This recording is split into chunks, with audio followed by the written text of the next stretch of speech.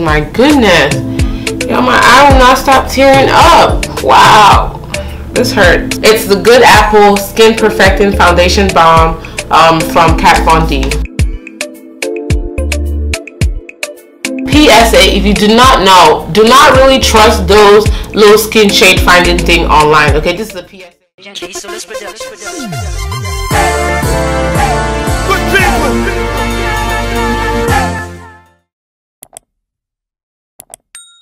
Hey y'all, welcome back to my channel. It's WARRIBABE here. Hope you guys are having a fantastic day. If you're a returning subscriber, welcome back, and if you're new on this page, hello, how are you doing? Welcome to WARRIBABE's channel. I hope you subscribe before the end of the video. Today I'm going to be doing a get ready with me. I just wanted to chit chat with you guys, especially since we're in the second half of the year. Y'all know me, y'all know I like to give my little second half of the year, end of the year discussion, all of that. So if you just like to listen to me talk, talk about some stuff while I do my makeup, continue watching. One of the reasons why I actually wanted to do this get ready with me is because I got the new KVD. It's probably not new at this point.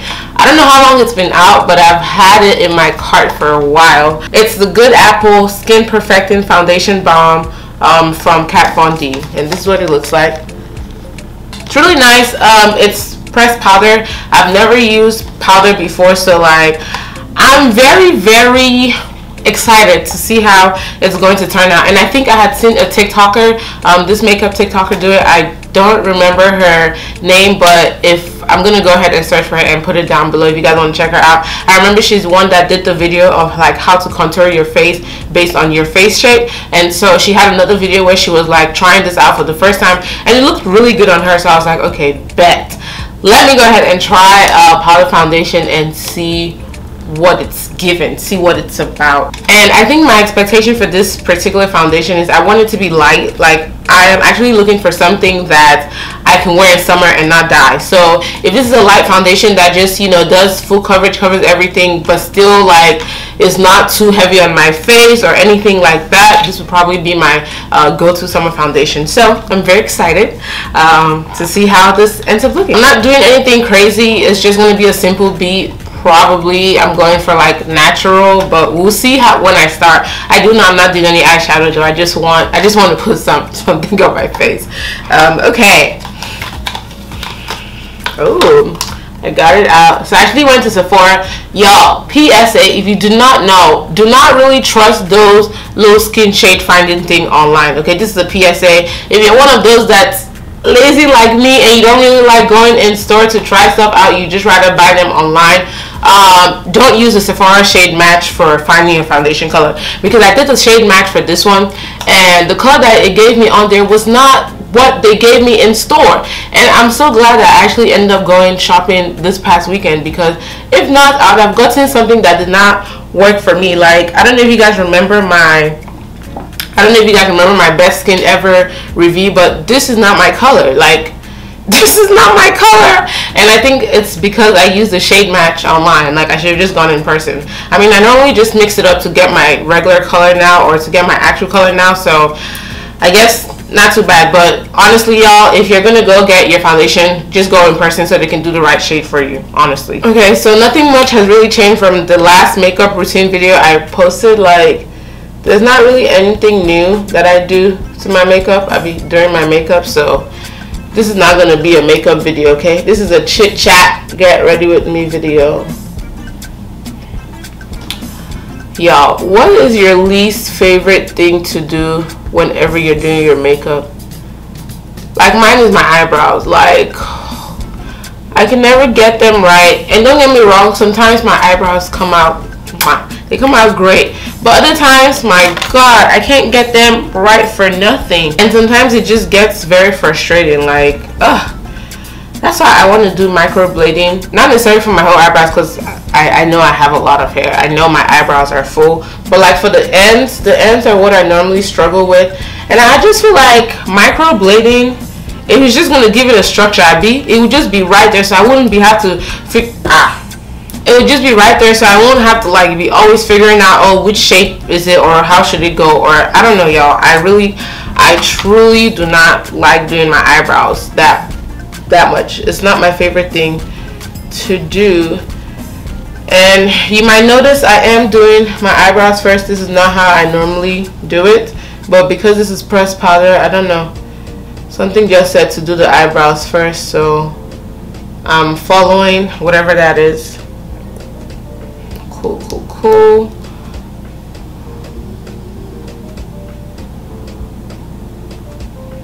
You know, if I do the microblading, it would literally be just to like fill this up so that I won't have to be redoing this thing every day. Like, it would just be already there, you know. Alrighty, y'all, I am going to put the foundation on. So, let's see. I assumed I wasn't gonna use a blender, a beauty blender, so I'm using a brush. Okay.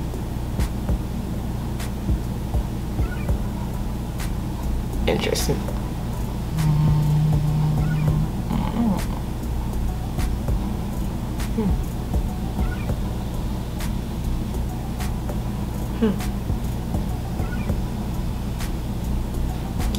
So it's very, very light. Let me do this side. You all see the difference? Okay. I'm not mad at it, so let's see.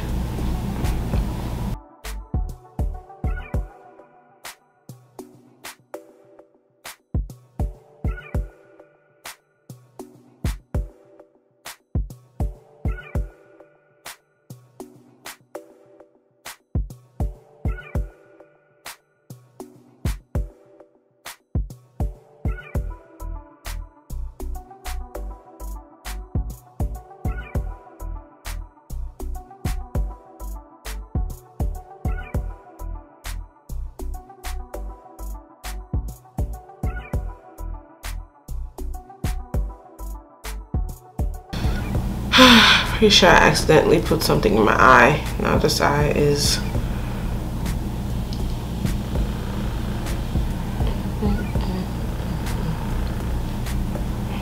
okay, y'all. I'm not mad at it. I am not mad at it at all. I am definitely impressed with how it goes on.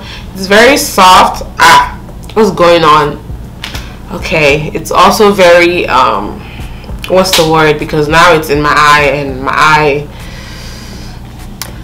Okay, y'all, ignore my left crying eye because this hoe is not gonna stop twitching. But I'm not mad at it. It looks very natural. I think it's like, it's very soft. Does that make sense? It did say it came like with the what's it called, blurring effect or some shit like that. I remember reading that somewhere, so I can definitely see where they're coming from. I really like how it sits on my face. No, I'm very impressed with how it sits on my face. Now the ultimate test would be, you know, being out in the sun and seeing what's really up, but I'm not doing that today, so that's something that we're just gonna have to try out next time. Let me know if you guys do end up actually purchasing this though. Let me know how you guys like it, because I think this is the first foundation I'm getting from Kat Von D, so maybe I need to get more of their products, but we'll see. Let me know how you guys like it. But yeah, the fact that we are in the second half of the year, it's kind of wild, because I feel like June literally flew. Like, June came and it was gone within 2 days, like quite literally. And I don't think July is going as fast, but it's pretty much right up there with June, and it's just like, damn, we're already in the second half of the year. Like, and I don't know, it being the second half of the year just kind of like puts things in perspective. Like, damn, you know, whatever you didn't get to finish in the first half of the year, girl, if you don't get on it right now, 2021 is going to be over, and you're going to be like, oh shit, I never did it. So if it's something that you really want to do this year, this is time for you to start planning. And trust me, I'm talking to myself too, because I have so many things. Okay, not necessarily so many things. I do know what my next business venture is going to be, and it's something that I've always wanted to do. So I'm just using out this second half of the year to really like plan everything out, because it's probably gonna be like one of those New Year's resolution. But you know, sometimes even resolutions need like planning up to them. Okay, so I'm using the second half of the year, or I'm supposed to be using the second half of the year to like come up with the plan, like reach out to the appropriate parties, like, you know, just put things in motion, so that when next year comes, I can just hit the ground running. Now, as you guys heard me, I said I'm supposed to be. That's not what's currently happening, which is why I just feel like the year is literally running, because I'm like, damn, I'm not having the time to do what I need to do. But I'm here to tell you that you have hella time, okay? The second half of the year just started, so do not fret. Do not fret. July literally just started. We're on, like, what, July 13th? Girl, you be okay. But the point is, you need to start now, though. Like, you need to start now. Like, start it now. For some people, second half of the year might come with a whole bunch of changes, like whether it be moving, whether it be starting something new, starting a new job, starting a new school, like starting a new chapter of your life. Like, in all honesty, I am very, very glad to be done with school. I'm very, very glad to be done with school for now, I should say. Because not gonna lie, I was definitely one of those African kids that was thinking, you know, after bachelor's, master's, after master's, PhD, after PhD, whatever all that school shit needs to be done. But like, my God, y'all, like, that shit is tiring, and I'm tired. Like, I'm actually very, very exhausted. I'm very, very tired. Like, not even gonna lie, UT on its own, I was very tired. Like, UT did me wang. It did me wang. Oh God, that school. I think maybe that's why I was so gingered, so I could get out quick. Like, that school just, it showed me pep. The school showed me pep. Like, what? Even after then, I was still motivated to go to school. I was still motivated to do the whole master stuff, and not even gonna lie, part of that was fueled by not really knowing what the future held, so it just made sense to like apply for grad school, because I didn't know if it's okay, y'all. People do things when people make decisions when they can't really see what's ahead of them. So me applying for grad school was really at first a means to make sure that, oh, you know, if my contract with this job doesn't get extended, I can have grad school money or whatever to fall on. I think having a contract got extended and all of that, and I still ended up just going to the school. But I'm just saying, like, after all of that, it's just like, honestly, I don't want to go back to school anytime soon. Like, I'm so glad to be done, y'all. It's so exhausted. It's really, college is a scam. I'm sorry, but school is a scam. I truly believe in just picking the classes that you want, or like picking what you want to do, taking those classes, and then moving on with your life. Like, I shouldn't have to spend 4 years where half of those years are me taking classes that I'm not using today. Like that shouldn't be a thing. Like, I can't wait till we either just throw away the whole college system, or just come up with a more efficient way of getting people to learn the skills that they need. Not unnecessary skills that you think they're gonna need, but they never really need it. Like, it doesn't make any fucking sense to me. It's a scam to get your money, period. If you realize that you actually don't need that degree, or you actually don't need to spend those 4 years in school, like, don't do it. Don't do it. I'm an advocate. I've done the bachelor's one, I've done the master's one, I'll probably do the PhD one. I'm telling you, if you don't think you need it, don't do it. And you're probably like, okay, then why are you telling people that they shouldn't do it, but you're over here listing all the things that you want to do? Unfortunately, in this society that we live in, they've structured everything to where you actually need those degrees depending on what you want to do. So if you heard me correctly, I said if you know you don't need it, don't do it. My brother, he realized that, yo, I don't need to be in college for 4 years for what I actually want to do. He went to a technical school, and guess what? He's good. He's making his money. He didn't do the 4-year shit. He didn't do all of that unnecessary spending. He didn't do all of the loans. The loans are really the most important things. He didn't do all of that, and he's good.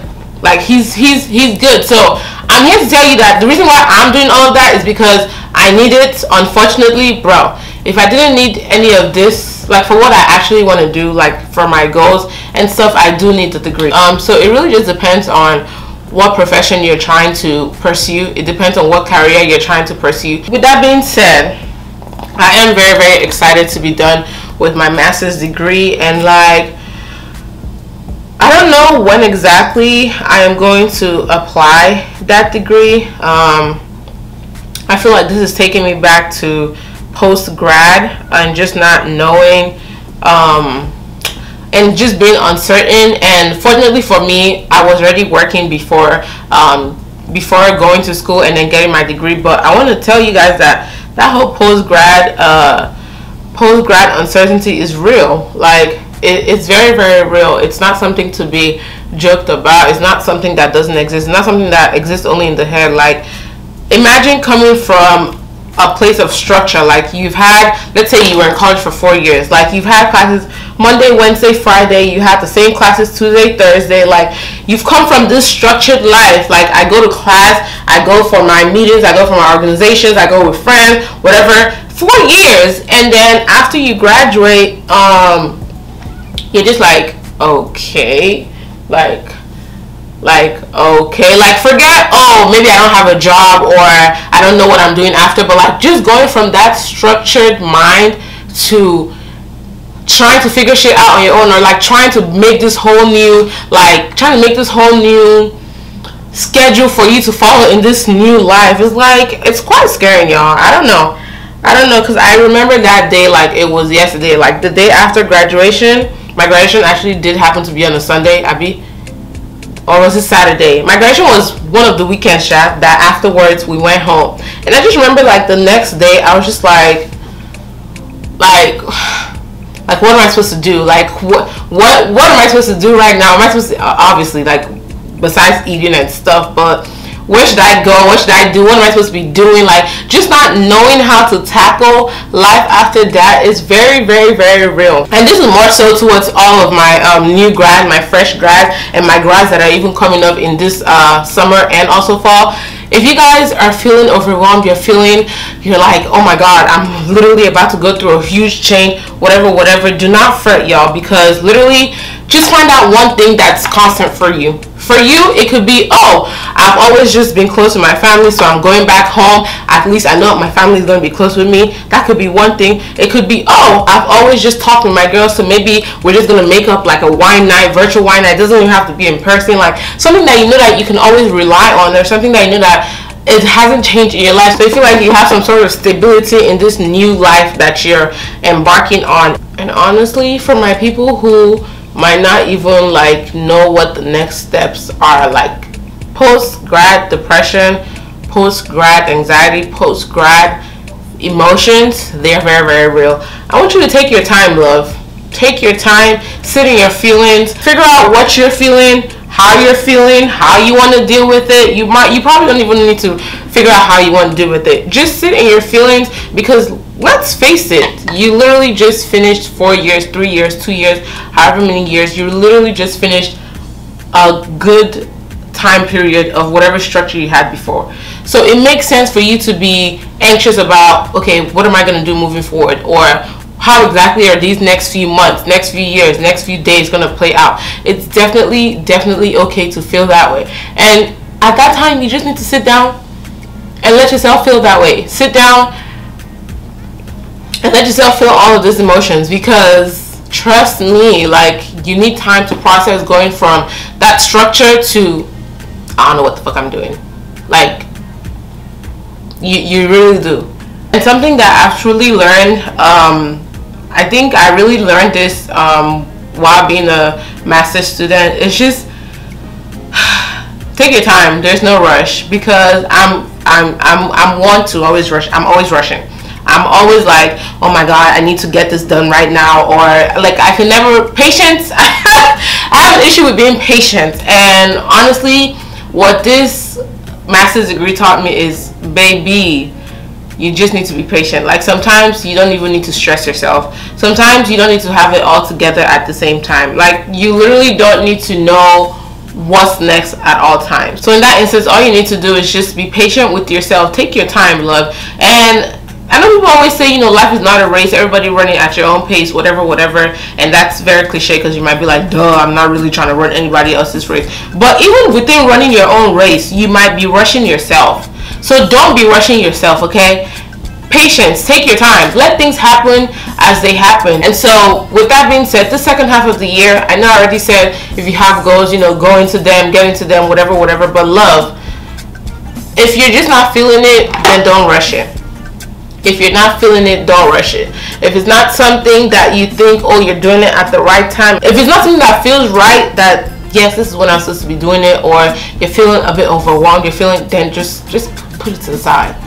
Just put it to the side and take your time, because trust me, when it's time for it to happen, it's going to happen. Like that's it's going to happen. Everything is going to happen for a reason, and so for it to happen to the reason it was intended for it to happen for the reason it was intended for, it would most likely happen at the right time. I don't know if that made sense. But yeah, that's pretty much what I wanted to talk about today. You know, we are in the second half, and it might seem like you're running out of time to like complete your dreams or complete the goals for this particular season or for this particular half of the year. But even while you're doing that, don't lose sight of the fact that yes, you should still slow down and let things happen as they happen. Alright y'all, I finished the rest of the makeup off camera because I was actually talking too much. But basically what I really wanted to get across in this video is that, you know, number one, welcome to the second half of the year. Whatever happened in the first half of the year, leave it there. We're in a whole different mindset, whole new time period, whole new chance basically. And so just make sure that the second half of the year you're being intentional with what you're doing. Of course, try to achieve those goals, those aspirations that you have, but make sure that you're not, you know, burning yourself out, you're not rushing yourself, you're not speeding things up more than they need to be sped up. You know, relax. Take your time with whatever you decide to do. Take your time with yourself, take your time with your friends. I feel like essentially we're still recovering from last year, we're still recovering from 2020. Let's be honest. Like, I'm pretty sure how many months ago is when we just stopped wearing masks over here in the United States. So like, it's okay to give yourself time to slowly acclimate back into society, right? It's okay to give yourself time to figure out, you know, this new life, because let's not lie, like, we were in the house for the whole of last year, and so a lot of people haven't really wrapped their minds around that. A lot of people lost a whole year. It was kind of bleak last year.